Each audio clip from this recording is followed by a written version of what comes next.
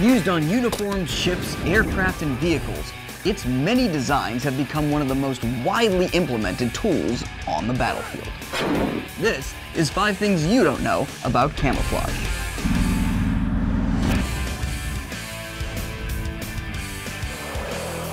Flight 611, we got him moving, we're going back to buttoned up.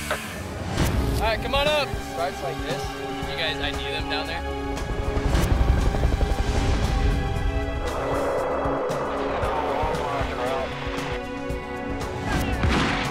For decades, the British military wore red woolen jackets as part of their standard uniform.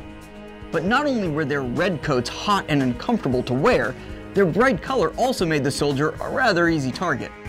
So in 1848, when British Lieutenant General Sir Harry Lumsden raised a corps of soldiers for frontier service in modern-day Pakistan, he decided his men would be outfitted in a new dust-colored uniform that was based on the native attire and would better blend into the surroundings. Called khaki, from the Persian word meaning soil, this color eventually became the universal camouflage for most European nations when deployed overseas.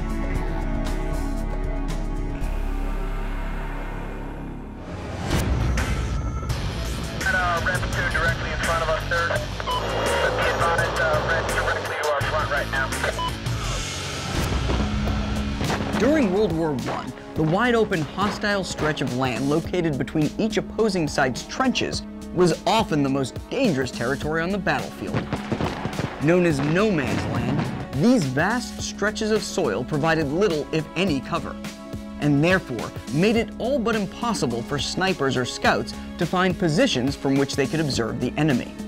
To solve this problem, fake camouflage trees were sometimes built for use as observation posts. Created using sketches drawn by a camouflage artist, the trees were exact replicas of the real battle-scarred trees that dotted the landscape, the only difference being they were hollow on the inside. Built behind the lines, the camouflaged trees were hauled out to no man's land in the dead of night, where the real tree was cut down and the fake one put in its place.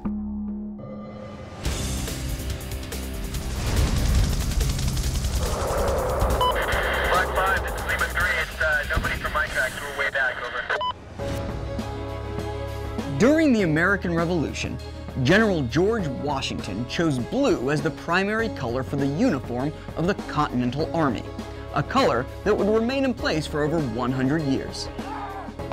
However, during the Spanish-American War of 1898, U.S. troops serving in Cuba reportedly began to smear their blue uniforms with brown mud as a means of better concealing their positions and avoiding enemy snipers. This action proved so effective that in 1902, the Army adopted a brown khaki summer uniform and a greenish-brown winter uniform, keeping the traditional blue only for formal occasions.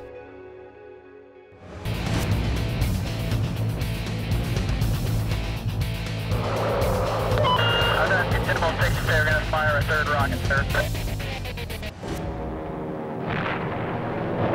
In the days following the Pearl Harbor attack and the United States' entrance into World War II, the need to protect strategic military facilities became an urgent priority.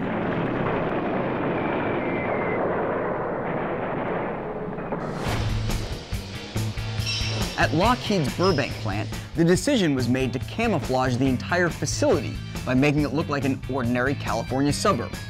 With the help of scenic designers, painters, and prop masters, many of whom were recruited from the top movie studios like Disney, Paramount, and 20th Century Fox, the main factory was covered with a canopy of netting and painted canvas to make it blend in with the surrounding grass. To give it a three-dimensional look, hundreds of fake trees and shrubs were created out of chicken wire and leaves, and painted in various shades of green. In other parts of the facility, fake homes and automobiles gave the appearance of life. Workers would even take breaks during the day to drive around cars or hang fake laundry and clotheslines to help maintain the facade.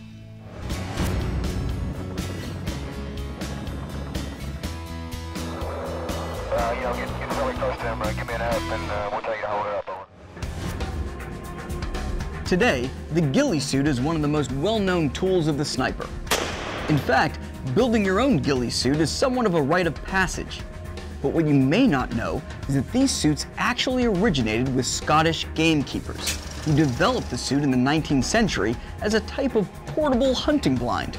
Later adopted by a Scottish unit known as the Lovett Scouts, who would eventually become the British Army's first sniper unit, the ghillie suit eventually became popular throughout the world.